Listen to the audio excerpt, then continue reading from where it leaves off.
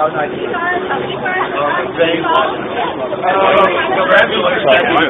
Great job. Thank you so much. Fantastic.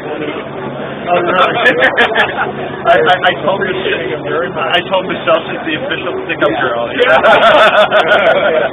told Rick. Oh, right. What else like for the envelopes right now?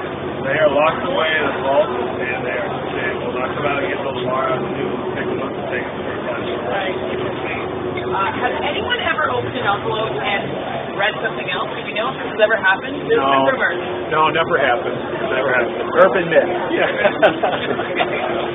They're beautiful, aren't they? Yeah, they're gorgeous. What was the inspiration for the design? The inspiration was that we wanted something very classic and really getting back to the true meaning of the Academy Awards and the Oscars. So it's Hollywood Regency kind of feeling, but also we feel very timeless as well. So is that real gold? It's a real gold. It's priceless. No, it's not.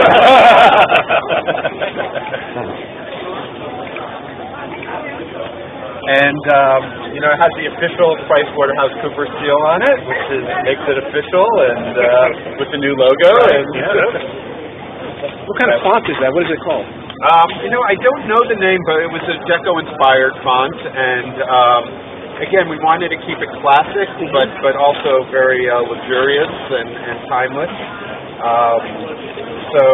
And then the other nice things about it is the tone-on-tone pattern that is part of the very subtle, and then the lining also has the statuette. But probably a big departure from what you guys do.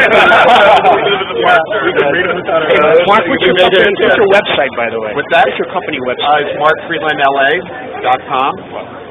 And at Mark Freeland, we do invitations for big celebrity events, for weddings, for private parties, nonprofit galas, all throughout the world. Well, congratulations. Thank you. It's a dream come true. So Nice job. Thank you. Is this the first set of envelopes that you've seen at It's the first time.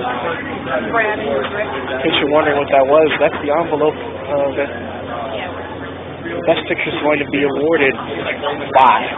So there you go.